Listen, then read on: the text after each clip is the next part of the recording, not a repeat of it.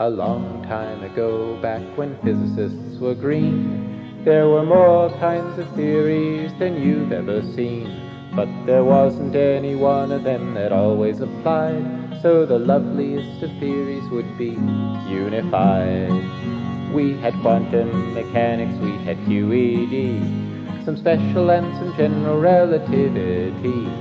Statistical mechanics we could point to with pride, but the loveliest of theories would be unified. Now, Einstein was a genius, of that there's no doubt. There never was much physics that he could figure out. But there was just one problem that always taxed his brain, and as the years went by, he was heard to complain. I got my quantum mechanics, got my QED, my special and my general relativity. I've got a cat, but that's irrelevant. I've tried and I've tried, but my field theories just aren't unified. Now old Einstein passed on, and he came before the Lord. And the Lord said, Albert, you deserve a reward. Make any one request and I'll be glad to yield. He said, oh Lord, I'd like the theory of the unified field. I got my quantum mechanics, got my QED, my special and my general relativity. But I worked upon that problem till the day that I died, and my field theories just weren't unified.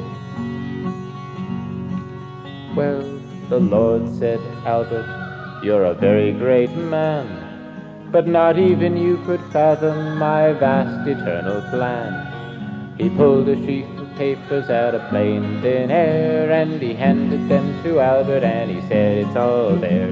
You got your quantum mechanics, got your QED, your special and your general relativity. Mass and time and energy and gravity tied together in a theory that is unified. Well, Einstein took those pages with a trembling hand. He studied them in ecstasy, the theories were so grand. Then he peered at one equation, flipped back to page 10, sadly shook his head and sighed, wrong again. I got my quantum mechanics, got my QED, my special and my general relativity.